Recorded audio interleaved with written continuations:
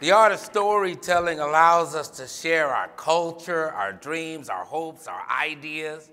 I enjoy telling stories so much. And researching stories and preparing to tell stories to an audience that you always hope will come, you find little tiny stories like, where do stories come from? The children would ask me, where do stories come from? And see, there is a people that are very much like my people. And these people say that long, long ago that there was a mouse. And this little tiny mouse would run through the houses of all of the villages. And sometimes it was the poor houses and the middle of the road houses, the houses on the hill. Sometimes it was the houses in the valley. This mouse would run in and out of the house.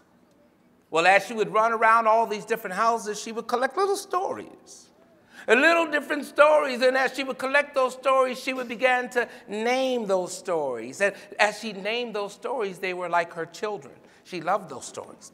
Each of those children that she would start to name, she'd send them out. She would take them with her, and she would have different kinds of clothes on them.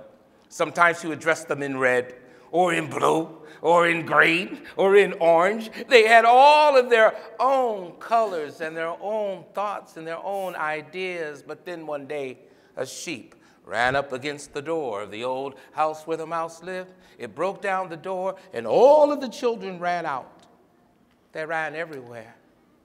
They ran here and there and up and down, and that is how stories got around.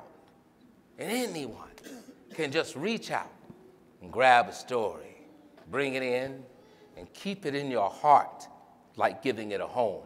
But it's never really your story until you share it. And that's where stories come from.